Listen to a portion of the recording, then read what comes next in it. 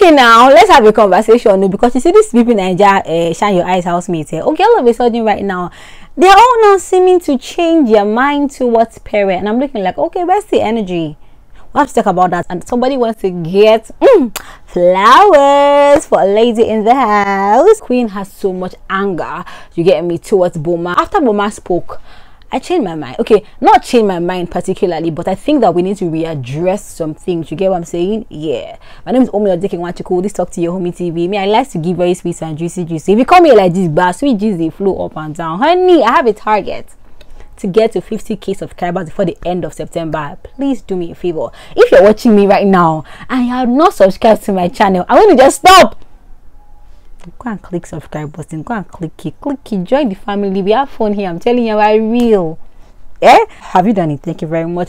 Also, give me thumbs up, because thumbs up helps videos grow. I'll appreciate it. You get me? Now let's start gisting. So, big brother called the housemates. So yeah, come, let's talk about what's been happening in the house. Give me gist, and I'm going to tell you the ones that caught my attention. Do you understand? The first person who came to talk was Tega. Oh, our darling Tega. At some point Tega began to cry. First of all, let me tell you what she said first. After yesterday, that she just starts to feel this nerve, like you know, she's now nervous. She's feeling this tension, and she doesn't know what it is, but that there's a tension. I'm like, Tega, yeah, maybe you're already, you know, when you know, say you are doing something, you get me, your body go begin to tell you. And I'm guessing it was obviously after the whole fight.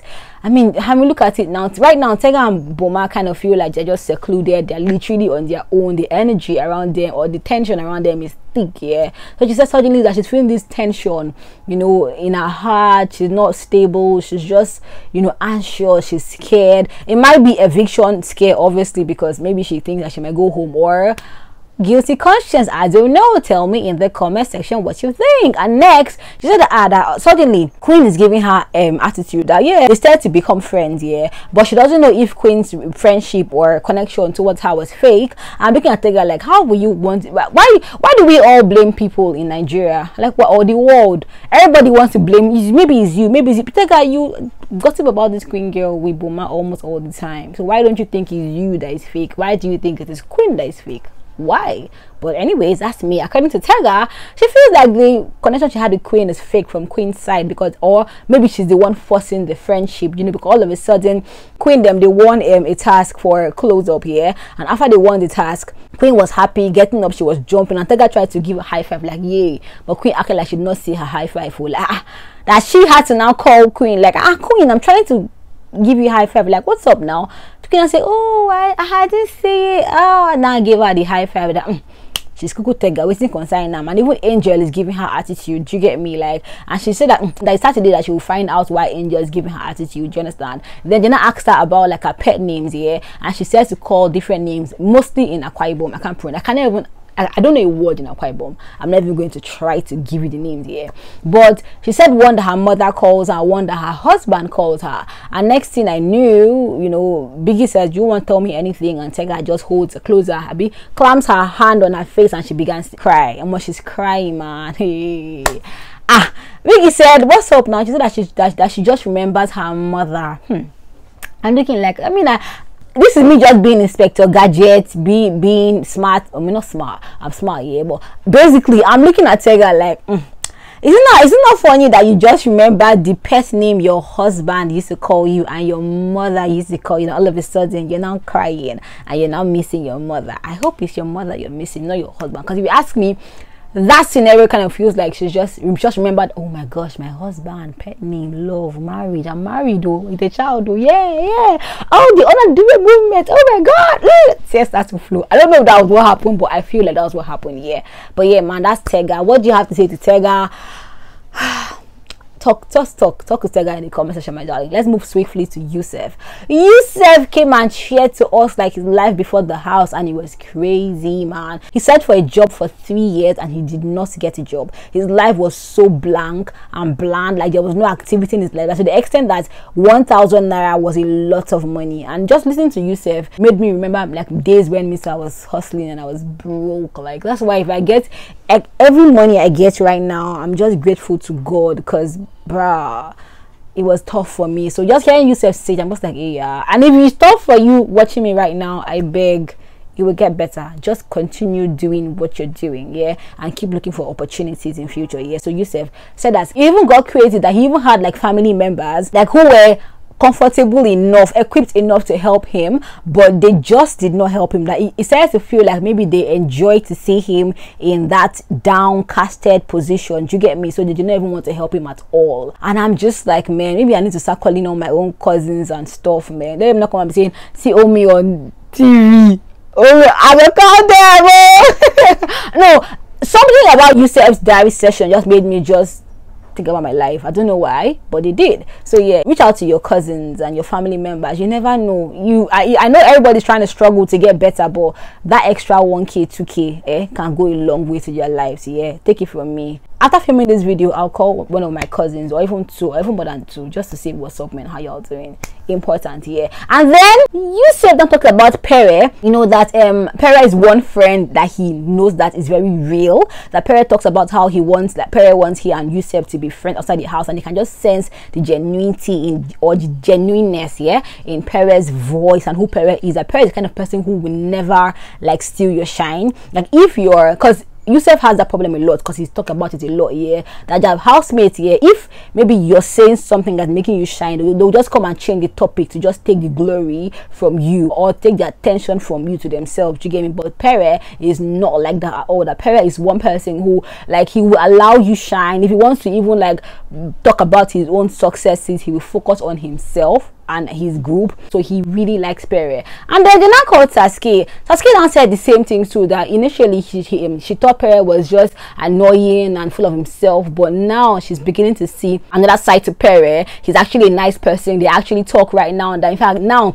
they've talked way more than they've ever spoken from the beginning of the show, and she's seeing that he's actually nice. You understand? Cross came and said the same thing to that. Suddenly that he cannot even lie, he's getting close to Pere. Time is going, and he's just realizing that they're now getting closer and they're now becoming better friends. And then J Paul now came and said the same thing, and I'm just like, oh, stop a little, let's address this Pere thing. Because you see, I remember at the beginning of the show when I was talking about Pere, people were coming to come and drag me. They're literally dragging me. Oh, me. But I'm just looking like, see, he was just playing his game. It is a game. Whoever you think is the holiest and cleanest person, but the person is playing a game.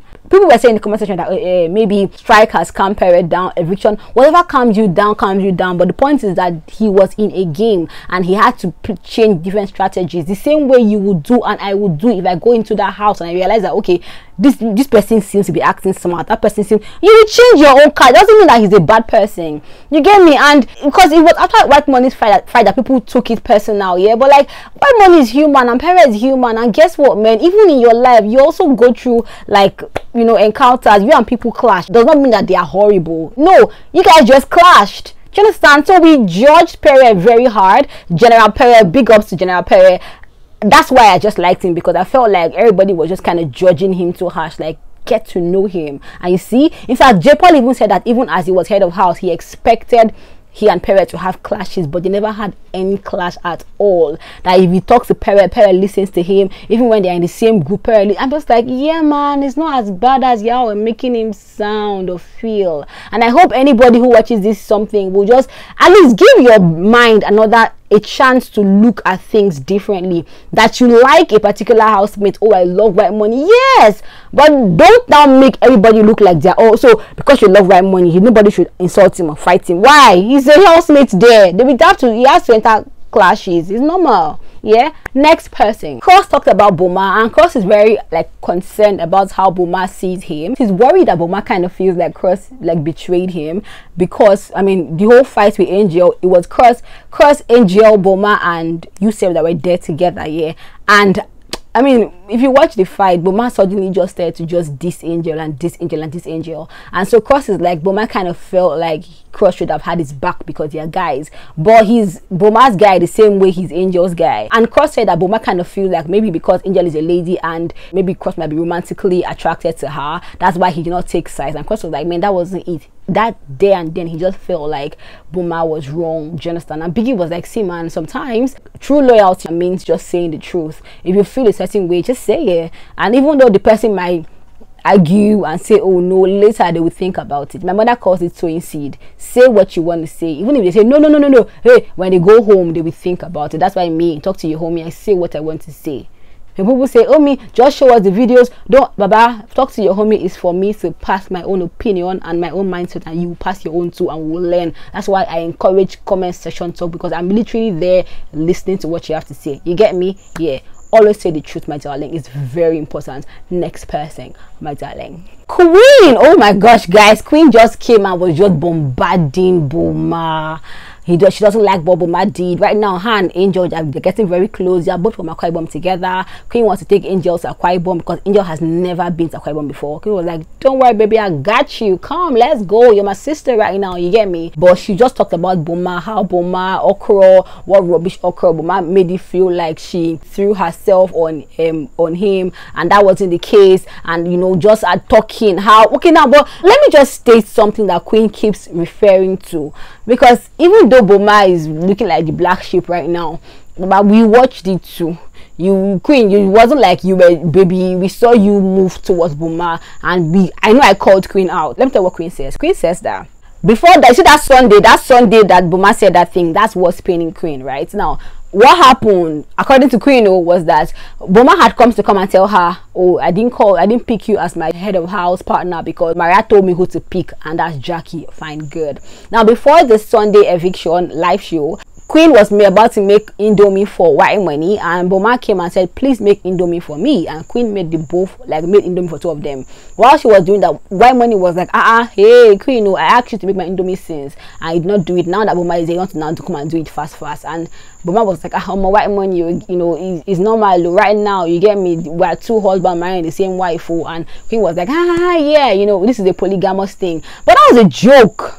So Queen keeps hitting on that fact that, oh, but because Boma said that thing just before the live eviction, when the live eviction now came, Ebuka now asked Boma the question. Boma did not say Queen. Boma now said Angel. See, Boma is allowed to pick who he wants to pick.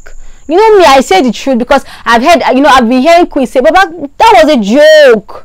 He was joking with you. He never came and said that, see, I love you, I want to. You know, you never, the same way she's saying that she never asked Boma out, it's the same way he never asked her out too. So even though Boma is bad right now because of this Tega thing, yeah, but like, Queen, calm down. He was a joke. He's allowed to take who he wants to take. And when Ebuka said Queen, he said that's an option too, because that's really an option. You're not his wife, or you get me? Like, you're really not, man. So I don't like how Queen is just, baby, it's okay. We're all hating Boma right now. Even me, I'm like, Baba, I won't punch you. Yeah, I mean, I don't fight, but like, let's just not be annoying to one another. You get what I'm saying? Like, let's understand each other. Yeah, man. Queen, calm down, Biko. But what do you guys think? I mean, yeah, hear this Queen's gist. Is that why? So you cook Indomie for him. You guys played, but he doesn't want to carry you to executive Zabi to HOH house. He doesn't want to take you there. So don't make him. He's not horrible. He's not a wizard or a witch. No. He just did not want to take you there, my darling. I'm going to stop here because I want to make the video short. Yeah, I'm going to just complete the other ones in the next video. Yeah, and also, oh my gosh, guys, Boma's wife came to come and speak. You know, Omi will tell you how Omi thinks without fear of anything. But the thing is that what I don't do is I don't insult. I give it very constructive. Don't forget, we have a target to get to 50k subscribers before the end of September. My love, please subscribe to my channel. Like, just subscribe now. Help me get my target now. Do you know how I'll be happy? You want to get there? I also have a vlog channel called Talk to Your Homie Vlog. There I show you guys my life and what I do. If you like all this day in your life, week in your life, you will love my vlog channel a lot. It's called Talk to Your Homie Vlog. I'll put a link down below, guys, to one episode of my vlog. If you watch it, you will love it. Just go and click it. Yeah, and finally, I have a channel especially for anybody who is just confused about life. Like, if you've gone through depression, I've gone through depression too. If you've been broke, I've been broke. Honey, I've been so broke, and I've gone through weakness in my life, but I found myself again. I found the answer to life, and I have so much answers that God is like, Omi, it's not for you, share it out. So I want to help you come out of your own pit, yeah, and find yourself again and get better in life. I share all my secrets, literally everything from the word of God on my channel called PENNIEWYZ. I'll put a link down below to one episode of PENNIEWYZ if you watch it. Honey, just watch it. I promise you, you'll be happy you did. I love you with all my heart. I really do love you. Thank you for watching my video.